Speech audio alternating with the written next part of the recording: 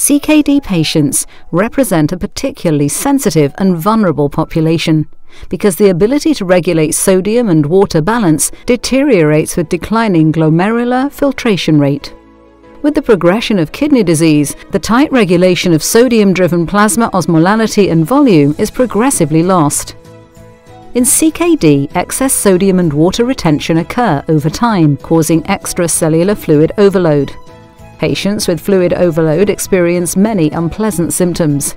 The most common symptoms are rapid weight gain, headaches, cramping, low energy, swelling in the face, waist, hands and feet, shortness of breath, high blood pressure. The combination of extracellular fluid overload and poor fluid management are detrimental to the cardiovascular health of hemodialysis patients. Fluid overload is a common characteristic associated with progression in CKD. As a consequence of fluid overload, the cardiac load and therefore blood pressure increases, worsening the physiology and function of the heart and leading to left ventricular cardiomyopathy, coronary artery or cerebrovascular disease. Particularly the cardiovascular sequelae associated with CKD and fluid overload are recognized to increase mortality. Additionally, fluid overload is an independent predictor of morbidity and all-cause mortality in patients with CKD of stages 4 to 5.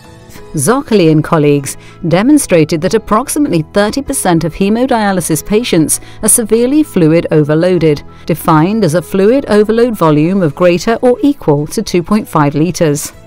In the previous episode, we learned about sodium-induced changes, which result in increased fluid retention, a healthy compensatory mechanism to re-establish homeostatic osmolality.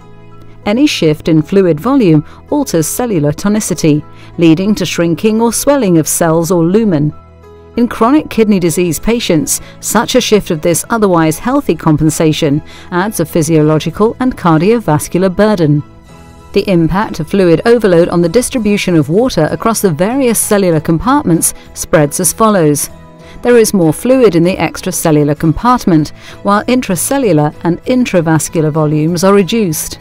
And adequate removal of sodium and extracellular water during hemodialysis is therefore paramount towards improving the hemodynamics and cardiovascular risk profiles of end-stage kidney disease patients.